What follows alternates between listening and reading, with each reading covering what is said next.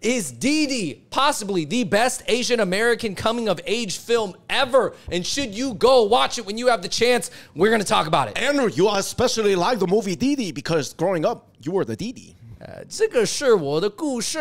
We got to talk about it, Andrew. It says the film Didi tackles Asian American teen angst at the peak of MySpace, AIM, and flip phones. And a lot of people are calling this the best coming-of-age Asian American movie ever. And by the way, there have been quite a few in this lane, both mainstream and indie. Oh, yes. On Rotten Tomatoes, audience and tomato scores has very high scores right now, almost 100%, acing it, you know, like a Asian parent would love you to have. Also, it had a limited theater release. It is out in theaters right now, but limited theaters, so you guys go check it out. I watched the movie, and I got 7 reasons why you might want to watch Didi. And trust me, I'm not getting paid to say this. I just think it's a pretty good movie. Real quick, what do you give it out of 100, and what's it about? All right, so I didn't watch it. My tomato score is, I got to give it at least like a 90%. I think it's pretty high. It is definitely up there. Maybe the best coming-of-age story, but we're going to talk about it because there's been some other ones, guys. Real quick, I just want to shout out to Better Luck Tomorrow, The Debut. That was a Filipino one. Chang Can Dunk counts. Boogie counts. Didi. These are coming of age for Asian American guys, particularly. Right. That main actor is Isaac Wang. He plays a nerdy Asian kid wanting to become like a cool hip hop skater. Mahala Park, the director Sean Wang, and actually the legendary Joan Chen, still hot by the way, plays the mom. Joan Chen. Still looking good in the movie. Shirley Chen also is one of the actresses, plays the biggest sister. I guess she graduated from Harvard in real life. So long story short, what? It's a kid growing up in Fremont, California. His dad's in China. He's being raised by a single mom. He wants to be cool, but he's not cool. And he wants to participate in the mainstream American culture where he doesn't get any of the things that the other kids get, right? Because his mom's from China or Taiwan. Essentially, I would say that was not wrong. Basically, he's a kid. He likes skating. He likes filming. It's loosely based on things from the director's life, Sean Wang. I don't think that it's exactly his life, obviously, but I think some of the stories are inspired by his life. All right, point number 1, Andrew, you said it's the best of the similar style of coming-of-age movie. Yep. By the way, have you seen what? Andrew, Turning Red, The Farewell, Tiger Tail. I mean, we could just go down the list. There's a lot of coming-of-age Asian-American films, is there not? I think for a millennial Asian-American guy, particularly a Chinese-American guy from the West Coast, but I think that this can, I'm going to talk about how it can relate to a lot of people, but particularly a Chinese-American from the West Coast guy who's trying to be cool. But you know, he's twists in it too, right, that make it unique. Because I heard that his mom is not a tiger mom in the movie. Yeah, so it's more... There's aspects that are going to relate to you and aspects that won't. But essentially, I will say it's very well written. It's very funny. It shows very accurate depictions of all the lifestyles of the early 2000s when you're on AIM and you got MySpace, you got flip phones, you know, YouTube is just starting up. JK Films is featured in there as one of the YouTubers that he watches. So I guess that it's so of that times. And I think that there's a lot of Asian American guys who are in their late 20s and 30s who are going to heavily relate to this. Right. Point number 2, it has some typical traits to it. Like they rated it R for cursing, but not much else. There's not a lot of sex or nudity in it. Yeah. So I would say for an Asian American coming of film with like a kid on the front cover, you'd be like, oh, is this like some Disney stuff? Is this like PG-13 at most? No, it's R-rated because they just curse a lot. But other than that, there's a little bit of violence, some teenage, not even sex. Smoking weed at least, Yeah, right? there's some weed and some I would drug say use. this, man. I like that they made his mom a quasi-single mom because growing up when we were going to Chinese church, you did have kids that were doing like 5 hours of cello and piano and like straight Kumon, straight Harvard. But you also had kids whose parents were single moms. Like I'm saying, even at church, there's a range of experiences, but only the 10 out of 10 tiger mom gets depicted in media. Yeah, and I'm glad that she's not a tiger mom. You know, the mom, without giving too much away, you know, she's struggling on her own to raise these 2 kids because the father is in Taiwan making all the money, and who knows what type of life he's living out there. But over here, essentially in this movie, functionally, she's kind of like a single mother. But there's also another side to her because she's an artist too. So it's like you have an artistic mother who's trying to raise 2 kids who isn't the breadwinner, but the breadwinner's not present. So it does provide a lot of other, I would say, aspects that are maybe not super typical of a Taiwanese American family, but there's definitely, you saw it. It's real. It's real. You know a family that was like that. Point number 3, you will resonate with some of the other aspects, like his relationship with his older sister being very contentious. Yeah. And I would say it's a pretty extreme version of the contentious relationship with his sister, but it is very relatable. I was there with a Taiwanese American friend who actually has an older sister, and he was like, whoa, like the aspects of that, the vibe between him and his sister, that was very relatable to me. Also having a lot of Indian friends. Yes, because now here's the thing about the atypicalness of this movie is that it's not like, so Better Luck Tomorrow did take place in Orange County, which most of the cast was Asian, right? Because you know that was an Asian suburb. There was East Asian and some Southeast Asian in there. And then a lot of other films kind of depict Asians as a side character amongst non-Asians. But in this movie, because it's Fremont, California, heavily brown and heavily Asian still, and back then when they were growing up and to this day. Also, I want to say Hassan Minhaj is from that area too. You know, so it's like there's a lot of like funny brown guys in it too. He got some cool like Sikh friends and like Hindu friends, and he also has a Korean friend. He has like there's a Filipino kid somewhere in the mix. You know what's interesting? It's like, and I'll pop up the photo of him with his Sikh friends here. It's like I always noticed that growing up, my Indian friends or the Sikh people we knew growing up, obviously in South Seattle, there was a lot of Sikhs. It's like they don't struggle as much with trying to feel cool, even though people do treat them different. Yeah, because they feel cool because of their religion and their identity. Yeah. Yeah, and you can see, like, I would say, in a lot of these coming-of-age teenage films, there always is, like, a hip-hop influenced nerdy Indian guy, which totally is a archetype, by the way. Oh, my goodness. In Mean Girls, there was that. I mean... If you went to just any sort of, like, decent college and above, you have an Indian homie who's essentially like a college-educated version of Nav. But I will tell you this, the interactions between the boys is funny, and it is very relatable. So, point number 4, I think it can actually appeal to non-Asians. I think it doesn't hold back. It doesn't feel like a too squeaky clean of an Asian film. You know, there is a lot of cursing. There's a lot of, like, young bro teenage talk. They talk about girls. There's a little bit of violence. There's some partying, obviously some slight drug use. So you're saying non-Asians won't be like, dude, I can't even watch this. It's just like way too Asian. Yeah, and I think it depicted the non-Asians in the film as being, you know, in the Bay Area, they're more open. It's not too racialized. There's obviously race is talked about it. Him being Asian is part of it, but not the main crux of it. Is the wolf pack and the cataracts in it? That's what I need to know. Blueberry Afghan. I think they play a Keep the song. Sneak or like no, I think they definitely play a couple Bay Area songs.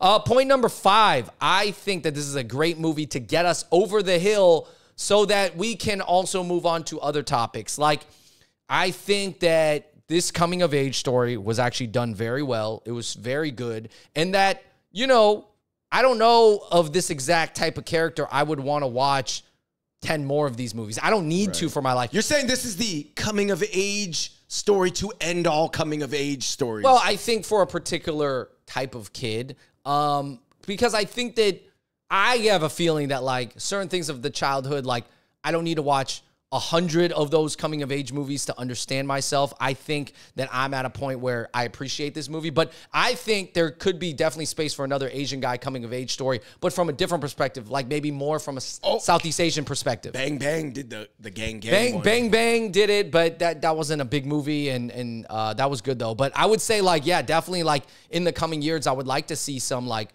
Southeast Asian kid or like a younger Filipino kid or another Southeast, like a Vietnamese kid. I think there's a lot of stories to be had there. All right, point number 6, Andrew. We have to support Asian indies, not just the Hollywood stuff, because even though a lot of the Hollywood people, we know them, we're friends with them, we came up with them, I'm happy for them, it seems like everything in Hollywood is got like 5 or 10 people of the same people in it. Yeah, I love to see the new faces, and I think that the people in this movie are potentially the next generation of a lot of the Asian actors in Hollywood. You know, I think they're very hopeful. And then point number 7, guys, obviously it's the Fung Bros channel. We're always talking about media depictions of Asian males, and in this movie, we're very, you know, it can get very picky if you want it to be. And I would say, honestly, I thought the depiction of being a young Chinese American teen was fair. I thought it was realistic. He had the flat bowl cut. Yeah, he had the bowl cut. He's trying to be cool. He likes to skate. He doesn't really get clowned on for being Asian too much. And obviously, depending on where you grew up in the United States, you got made fun of more. But I like how people did point out his race, but it wasn't the main thing about the story. You know, like they have some Asian nicknames, of course, but that's essentially it. So I feel like... I think in the Bay Area, because there is such a variance, you could be like, quote unquote, a nerdy Silicon Valley Taiwanese, or you could be like a B-boy DJ Filipino. They don't just go off race. They go off race and how you act and your personality and your culture. Yeah, and I think that basically for a lot of people, they want their A24 film. I'm not saying this was produced by A24, but it kind of could have been. Saying they want their Donald Glover, Atlanta, high-end take on their community. Yeah, you know, whatever The Farewell did for certain Asian girls, like, I think that this movie does for Asian guys, for sure. All right, let's get into the comments section. Somebody said, hopefully it's better than Chan Can Dunk. I never got pissed off with the Asian American-based movie since The Farewell. That movie made me mad. I thought Chan Can Dunk, it's not really good, but there was some moments that I liked. But yeah, I would say that this, from what you're telling me and other people are saying, this movie doesn't have a lot of cringy moments. Yeah, I mean, I would say this movie actually has a lot of authentically awkward moments that kind of make you go squirm in your seat a little bit if you relate to, be like, oh, I know what that feels like. Oh, da, da, da. But no, it was honestly not a cringy film. Obviously, Chan Can Dunk, it was coming from the super Disney side. They kind of made it like this fantastical, like Luck of the Irish or like High School Musical type movie. It was like mixed with like Air Bud. Yeah. I'll say this. The next section of comments said, dude, this might be an unpopular take. I am so sick of sad, overly emo Asian American stories. All right.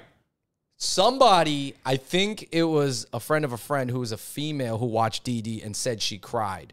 And then I was going into it. I was like, okay, how sad is this movie? Does the grandma die at the end? Spoiler alert, it's not that sad. It's not that sad. It's not a sad movie. I don't think it's a sad movie. I'm the Asian guy. You know, if you're an Asian guy that relates to that. But maybe some of the trailers were, you know what I mean, different trailers. Some seem more energetic. The part that could make you cry is some of his relationships, I think, with his sister. If you're an older sister and you felt like you had this type of relationship with your younger brother, I could see it making you cry. Right. You're saying crying not because of the intensity, but the intenseness of the relatability and the depth of the relatability.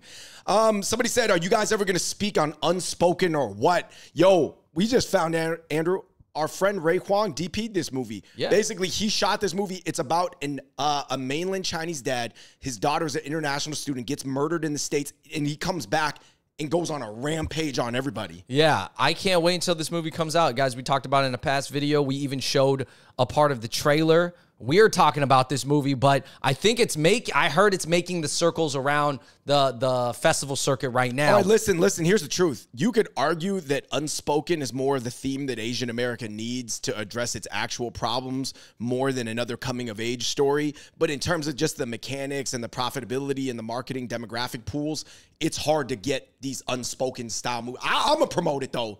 But it's hard to get them to get traction. You know what I'm saying? We'll do a review when we watch Unspoken, for sure. Somebody said, man, the artsiness really just relates to me. The other coming of age stories, they were good in macro, but the micro execution didn't relate to me. This feels like hipster enough. I agree. Somebody said, we got to talk about the othering experience. A lot of us didn't grow up with extreme hatred from the world calling us the C word, but a lot of Asian Americans just felt super othered. Like we were aliens. But here's the thing, Andrew. Is it our culture that is super alien, or are people seeing us as alien, or a combination? Right. Other people are saying that it wasn't based around race. It was more based around culture because the Bay Area has always had some super cool Asians, depending on how they acted, right? This one guy did say, Andrew, he doesn't like how it seems, and he's saying this, is this theme of this movie just going to be like fully assimilate to the American MTV, BET mainstream, and then you'll be accepted? You know what I'm saying? You know, some of the old school Asians, they hate that, but it's like, Also, it is logical, too, that you have to understand MTV and BET, all these influences that shape your generation. Obviously, the Asian kids, we may not have been allowed, especially if you have traditional Asian parents, Chinese parents. You're not allowed to watch MTV or BET. So then how can you relate to the kids at school? No, I wouldn't say this movie does that. I don't think it promotes full assimilation. I mean, not any more assimilation than him at the beginning of the movie, to be honest. So it's not about that, I will tell you that. I don't think this movie really promotes that. It's not like, oh, get your hair done like this and then start hanging out with the white guys. Like, it's not, I don't know. Right, no. Smoke weed and get bad grades, and then you'll get the girl of your dreams. Yeah. No, and I'll tell you this. I thought the ending was fine. I think some people have some debate about the ending of the movie. I have some debate on how it could have been executed, but honestly, I'm okay with the ending. I like it. And that's all I'm going to say. I don't want to spoil it for you. This last comment said, dude, I don't know if this movie makes sense because in 2008, all the YouTube creators were popping, so this guy should have had more confidence. Okay. There is some YouTube creators depicted in there. If it takes place in 2008, maybe not all the kids were super on YouTube. Yeah, I mean, what are we arguing about? A matter of years? Yeah, 2004. And not only that, I'll say this. People's micro fishbowl that is made up of 30 to 50 people can be very different than what is like happening on a macro level, too. I will say this. Asian YouTube really, really exploded. 2013. It started really exploding in 2010. So 2008 is still potentially early enough where, like, still at the time where, like, it's possible your non-Asian friends didn't even watch one person on YouTube. Nowadays, it's almost impossible because Asians review everything and they're some of the best product analysts. Ultimately, I'll say this, man. I think that this is like when the light bulb has the filament and the light bulb's about to burn out, and then you know how the light bulb burns really bright right before it goes out? This is almost like the filament of this, like, coming of age, like, Asians don't fit into the Western Anglosphere world movie. Like, this is the brightest one, Andrew, but potentially, do you think it's one of the last ones? You know what I'm saying? Because you got a string of these movies, how many more are you going to make? Yeah. Well, you guys let us know in the comments down below if you're going to watch the movie. What's another, like, are you into this coming of age idea? I thought this movie was well executed and it's funny and there's plenty of cursing. It's very relatable because, yes, kids curse. Surprise, surprise. I will say this, though, Andrew. Do you think that these quote-unquote sad emo movies, this is just what Asians like? Because Asians like sad boy EDM, they like Keshi, and they like to wear Essentials hoodies with Ultra Boosts or whatever. And I'm saying that those are kind of sad boy outfits. Yes. So I'm saying that it's like... Yes. Yes, that's why Asians will like this movie. It is artsy and kind of sad and edgy enough and cool enough for the Asians to appreciate. All right, guys, let us know what you think in the comments section below. Until next time, we the Hop Hop Boys. We out. Peace.